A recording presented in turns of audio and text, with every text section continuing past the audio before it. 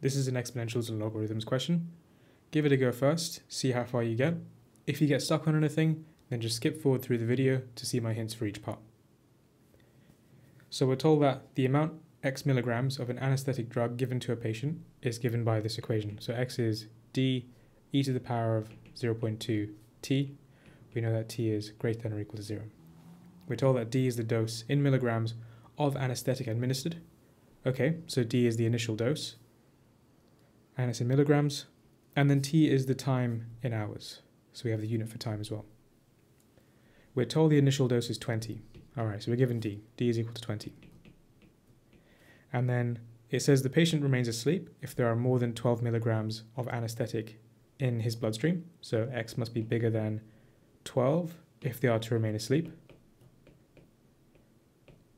So for this first part, which says, show that 1 hour later, x is 16.37, what we do here is we just use this time value, put it into our equation, and then we can work out what x is. So x would be 20 e to the minus 0.2 times 1, and that gives us 16.37. Or to 2 decimal places, that will be 16.37. And that's part A done. Part B is also pretty straightforward. Show by calculation that 2 hours after the initial dose is administered, the patient should still be asleep. So t is then just 2. We put that into our equation. 20 e to the power of minus 0.2 times 2. And we end up with x being 13.41.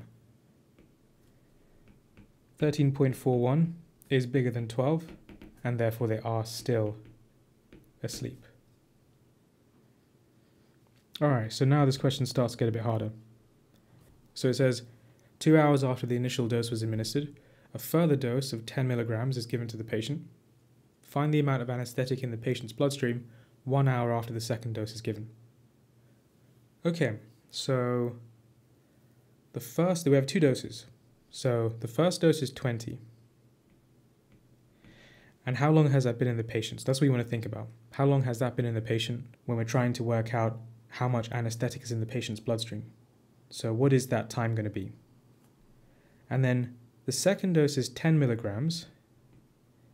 They're both being put into the patient with a time interval between them of 2 hours. So at the time we're trying to work out how much anesthetic is in the patient's bloodstream, how long has that been in the patient, the second dose that is. Once you have those 2 times, you can put them in the exponential equations, add these 2 things up, and that gives you the overall amount in the patient's bloodstream.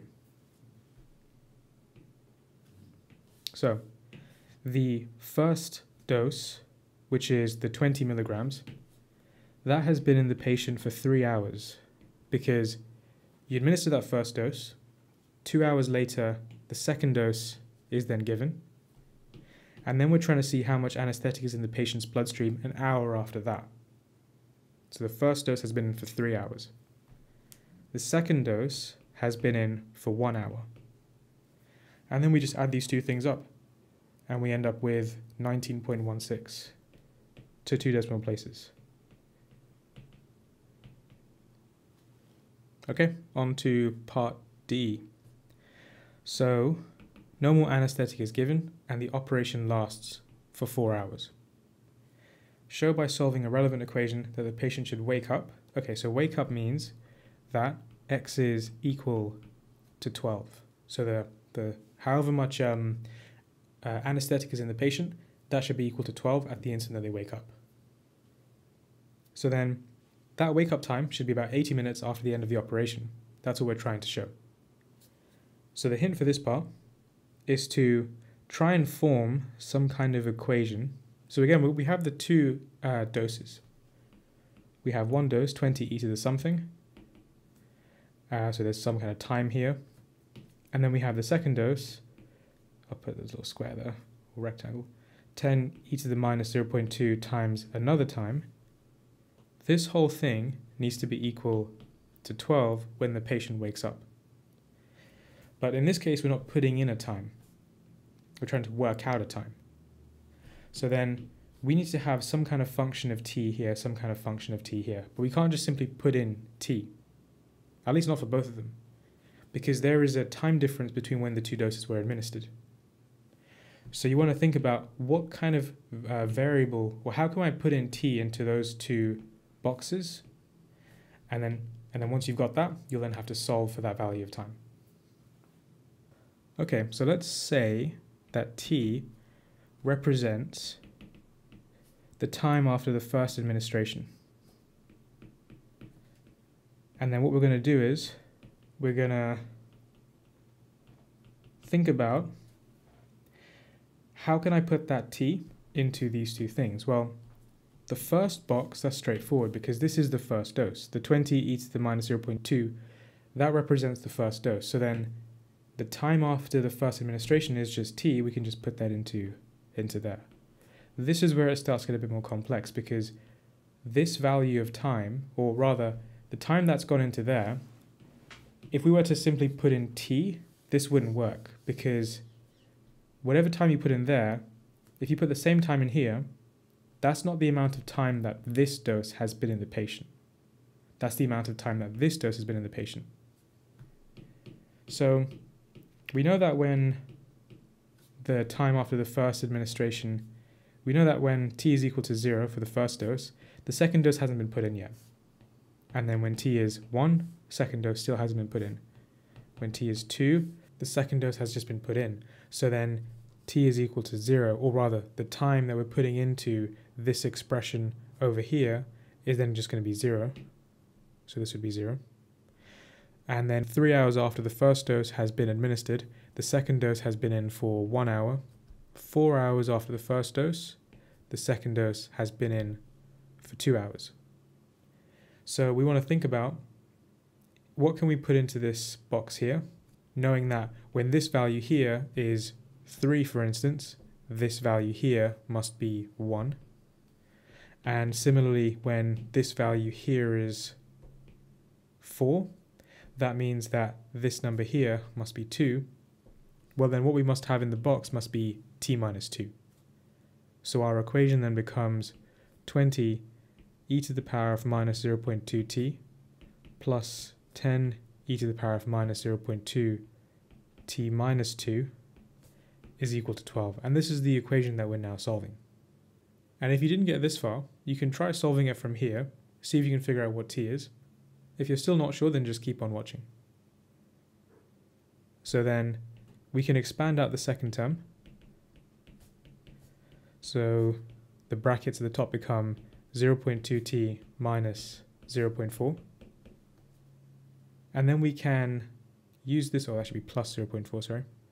And then we can use the rule that if we were to have x to the power of a plus b, this is the same thing as x to the power of a, x to the power of b. So what that means is that our equation can then be written as 10e to the minus 0.2t times e to the 0.4, that's the second term of that left-hand side. And then we can now factorize the e to the minus 0.2t out. So we can take out e to the minus 0.2t out. We're left with 20 plus 10 e to the 0.4. This is equal to 12.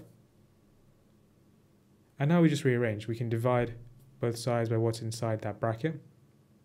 And then we end up with e to the minus 0.2t is 12 all over 20 plus 10 e to the 0.4.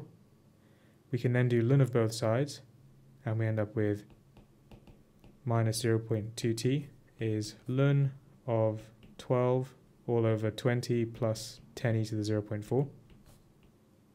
And then divide both sides by minus 0.2. Put a minus in front. And then this, we can then just type into our calculator. And we'll end up with 5.34. 05 hours. Alright, so we've got time now.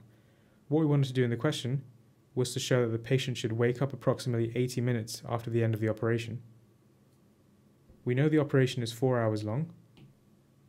So if we take away 4 hours from this, we end up with 1.3405 hours.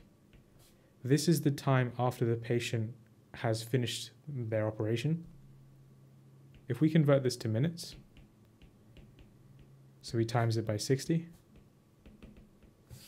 we then end up with 80.4, which is approximately 80 minutes. And that is our answer.